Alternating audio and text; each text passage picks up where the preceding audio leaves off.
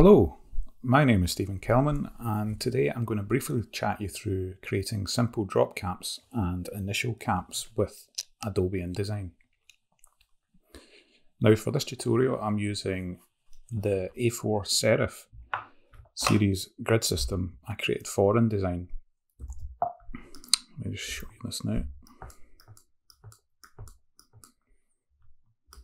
You can purchase this and other InDesign grid systems and style sheets from the links below the video. Now, this is the paragraph that we want to recreate. So we've got our drop caps and then we've got our initial caps at the top of the paragraph. Now, the first thing we want to do when we're recreating this is to create our drop cap style. Now, in this example, we're using the same typeface as the rest of the project, and that's Adobe Caslon. So all you want to do is simply select some of your body copy, go to your character styles, new character style, and let's call this new drop caps character style.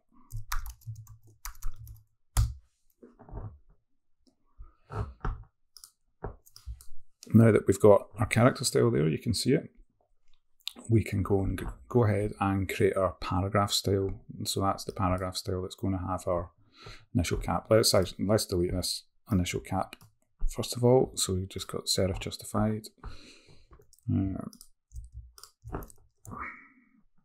That's fine. So we've got our style without the initial drop cap. So let's go ahead and duplicate this style.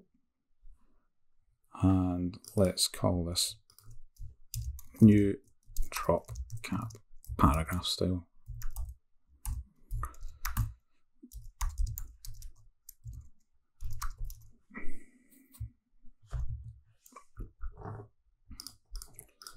Let's select that there, new drop cap paragraph style. So all we want to do is select this paragraph style, and we'll go to drop caps and nested styles.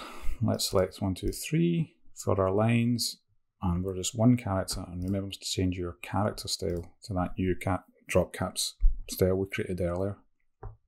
Let's click OK.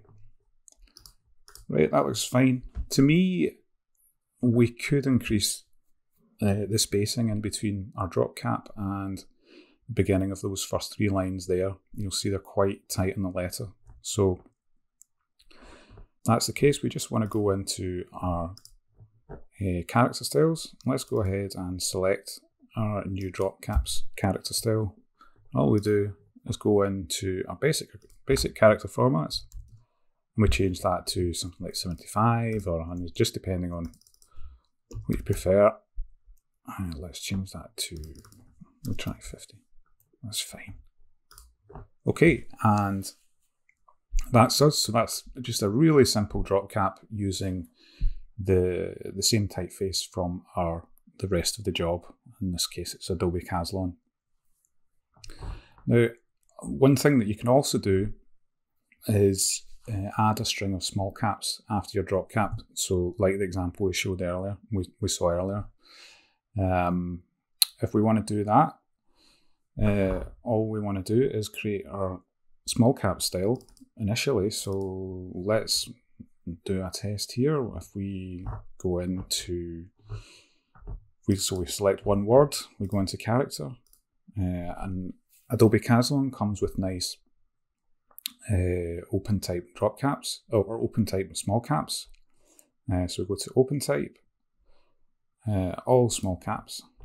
And then I usually like to switch from metrics to optical because we're using capital letters, and then switch to something like 20, 25, something like that for our tracking, just to give us a bit more breathing space.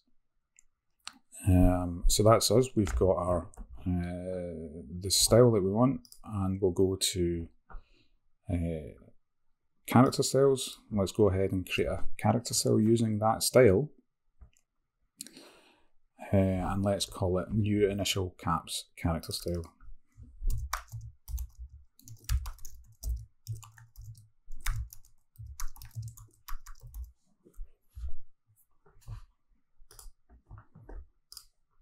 That's fine.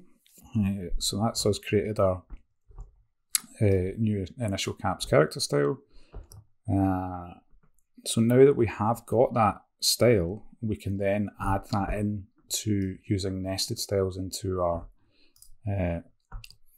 body, our paragraph style that we just created. So let's go ahead and we'll go into drop caps and nested styles. And then we go to just click new nested style. And we want to use our initial caps character style that we just created. And let's go up to 3 words using that new character style.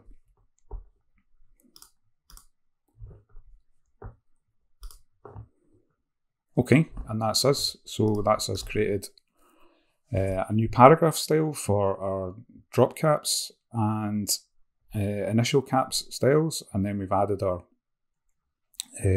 drop caps over 3 lines and our initial capital letters over 3 words. I think that's us for now. If you found this tutorial useful, please like and subscribe, and I hope to chat to you again soon. Thanks a lot.